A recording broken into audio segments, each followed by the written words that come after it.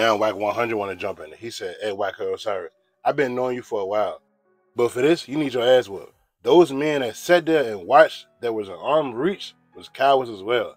So what if a woman works at a strip club? So what if a woman has OnlyFans doing whatever? So what if she raps songs about how good something is? That gives the man no right to force themselves on any woman.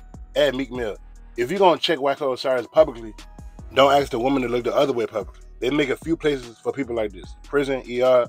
Yo, I mean, he keep it in real. Wack100, I gotta agree. He be saying a whole bunch of stuff I don't agree with, but this particular time I do, because Meek Mill came out and was like, man, don't go too hard on Wack100 Osiris, man. Don't, like, just leave him alone. But he ain't really say nothing about Sukihana. He was just like, man, give him a break. Just look the other way. That's basically what Meek Mill was saying. And, you know, Wack100 came out and said, nah, like, we need to treat him like the same way. We see a dude in the club on a girl, keep on trying to go for the kiss, and she keeps saying stop, and he keep forcing it. We need to treat him the same way.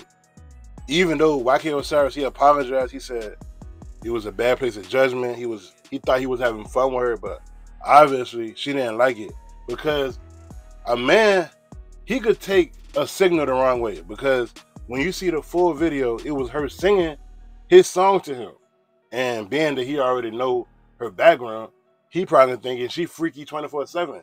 But I learned as I got older, the artists that be rapping about or singing about stuff, that's not how they is in real life. It could be the most gangsterous rappers. You run into them in real life, they're a nerd, they're a punk.